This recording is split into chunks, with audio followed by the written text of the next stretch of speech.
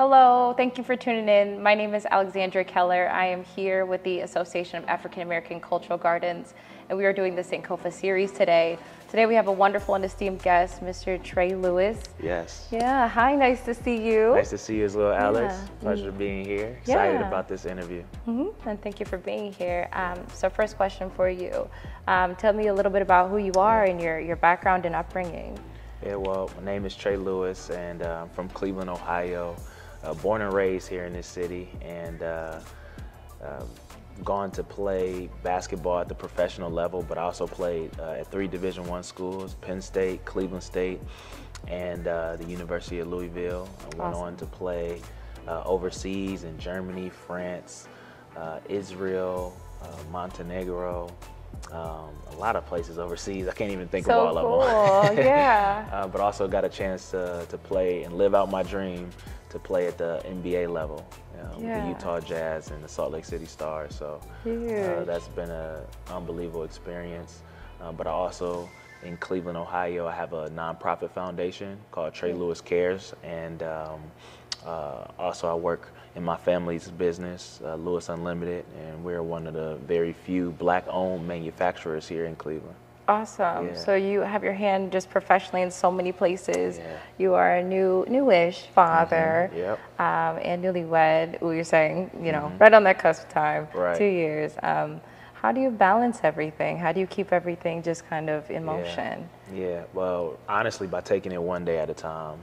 There's moments where I do feel like, man, this is too much for me, because it's so many moving pieces.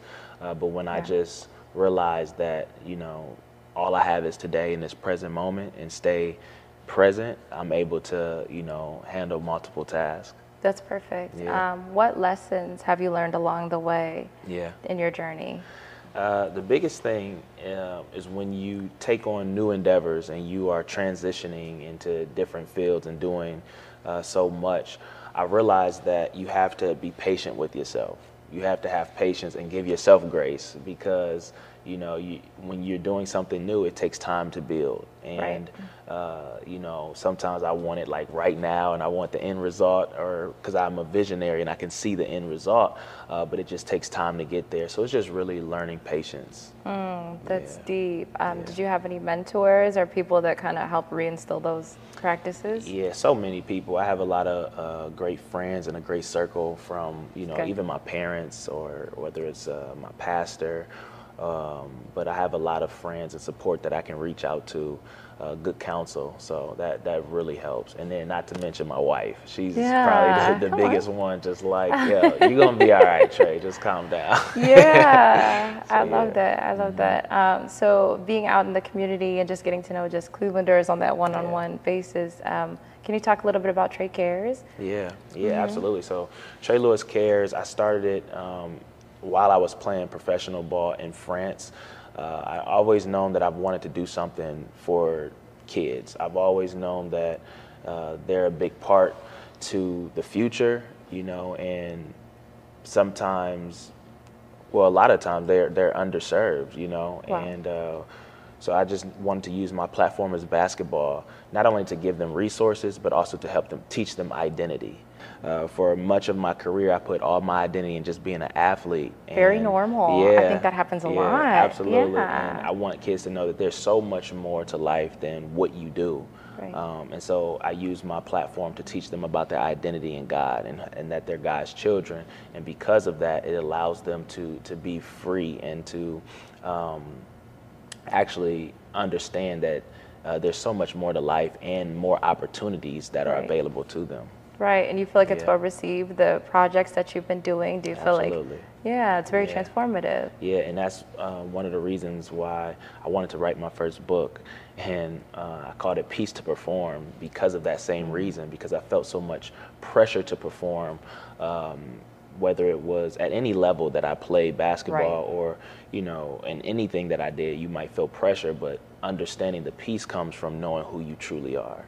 And so it doesn't matter what anybody says, it doesn't matter what, your present circumstances, where you really know who you are, that allows you the peace to freely be who God has called you to be. That's beautiful. I feel like this whole Sankofa series has taught me a lot about just modern history building in the African American community. Absolutely. Like what you're doing is just making so many waves and just looking at just things that we take for granted or ways that we just think of, you know, and we're just flipping them on their heads. So what do you feel like the importance is of just African American history? Like, why do you feel like it's important to always keep that conversation going? It's so important. And, you know, growing up, you know, I'm grateful for my parents to teach me a lot about African American history and the great leaders of the past, because, you know, to know where you're going, you have to know where you come from. That is what Sankofa means. Really? Yeah, the Sankofa bird. The bird, yes. Yes, stands in the front body, but is always looking behind and is aware exactly what you're saying. Yeah, so, you know, we have had especially as African Americans in our history and culture, we've had so much that we've had to come through, but that's also built this like resilience and this persistence to be able to continue to go forth. So I think that's just very important, and I'm very grateful to understand, you know, African American history and everything that we've gone through. Awesome. So are there any historical figures that stand out to you or really just have helped you in your own journey? No, absolutely. You know, especially being from the sports background, I'm gonna go with leaders like even Muhammad Ali. Awesome. You know, Muhammad Ali was somebody who was very outspoken, was somebody that, you know, wouldn't just go along with what everybody wanted him to do, but he stood for his people. And you think of people like Jackie Robinson. Good one. It's just amazing what we've had to go through, even in a profession where, you know, you would think it's all about, you know, your abilities and your talents, but it's not about that, you know. And there's so, politics involved sometimes. Absolutely. Yeah. Absolutely. And then I think I recently watched an interview of Bill Russell, actually a documentary on him. Yeah, and it was I saw clips of that as well. Yeah, and I didn't know all of the different things that he had to endure as a black athlete. So those athletes really inspire me, and obviously there's the big names like you know, Martin Luther King and Rosa Parks, and their stories are just very inspiring. And you have the Frederick Douglass, and so just many names that really inspire me along this journey as well. And help mold you kind of to how you present today. I think that's awesome. I even think about, you know, especially because I'm involved with hip hop too, and hip hop just celebrated 50 years, so that's super exciting. And I think about even like the KRS-Ones and Chuck D from Public Enemy. And good choices. LL Cool J. You know, my father really introduced me to hip hop early on, and just the ability of music, how it can create change too. So all of this, you know, is a big part of African American history. And where can we find your music? On all platforms. Trey Lew, TreyLew. That's my artist name. I just took the IS off of Lewis. But yeah, Trey Lew on all music platforms and on YouTube. Terrific. So final question for you today, and thank you for your time. You're just putting so much out there and just making so many big waves. What is the legacy you want to leave? I know you have a child, but when people look at you and they read your story, what do you want people to remember about you? Wow, that's a really good question. That's something actually I do think about pretty often, and I really want people to remember me as someone who wasn't afraid to speak the truth, and also somebody that represented what it means to have a true relationship with God, and that's what I encourage anybody else and anybody who sees this interview, is that's the most valuable thing you can seek after. Is a true, real relationship with our Creator. So Trey, I actually have a gift for you that I brought from home today. You are a father, and so I'm bringing you 2 books today, courtessy of my mother, Margaret Bernstein, who writes storybooks for fathers of color to read with their children. This is perfect. Yeah, I hope you like it. The mission is just so fantastic, and I hope you read. Absolutely. Look at this right here. This is perfect for my daughter. She's 8 months now, about to be 9 months this month. So, and we actually were literally just, me and my wife were just literally talking about buying books to read her, and so this is perfect. And representation as well, I think, is so important in little kids' books, but in books in general, of course. So what is it like being a new dad? I love it. It is it brings me joy like I never even knew was possible. I just recently played in a basketball game the other day, and we lost the game. And as soon as I, got off the court, she was just looking at me smiling. I forgot all about the loss. So it's definitely life-changing. So I really appreciate you. Thank you. Yeah, anytime. Well, thank you so much again for your time. Thank you. I appreciate it. Thank you, Alex. Yeah, of course. So this has been the Sankofa series brought to you by the Association of African American Cultural Gardens. I'm Alex Keller, and thank you so much for tuning in. Hello, everyone. I'm Leon Bibb. The African American Cultural Garden, one of the many cultural gardens on Martin Luther King Drive, celebrates the African American experience. Part of the garden is already completed on the upper level. It represents the past with the door of no return.